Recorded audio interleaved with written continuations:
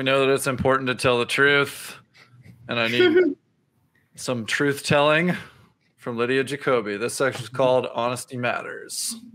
Okay. No white lies. Do you always do 100% of warm-up? No. Absolutely not. No. Have you ever pulled on the lane line in backstroke? All the time. Pretty much every time I do backstroke, unless it's fast. If you do a back to breast turn, do you always touch the wall when you do it? Yeah. Because otherwise you don't go all the way to the other end. So you have to go touch the wall. What do you mean you don't go all the way to the other end? Like if you don't touch the wall, it doesn't count as a 25. Or a 50. Fair enough. Yeah. Do you ever push off on the 8 instead of the 9? No. I go underwater on the 8, but I don't push off until like the 0. When you retire, will you swim again or will you quit forever? That's probably a long ways out, but I feel like when I retire, I probably won't swim for like 10 years.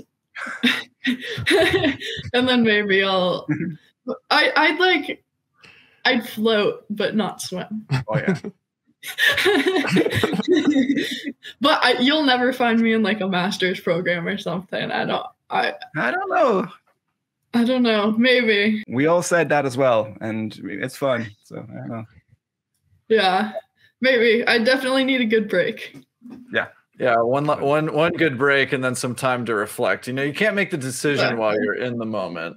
That's true. Okay, one last one on honesty. Have you ever cried in practice? And if so, tell us about one of them. Oh yeah, crawl goals are a real phenomenon. Yeah. Let's see. When have I cried in practice?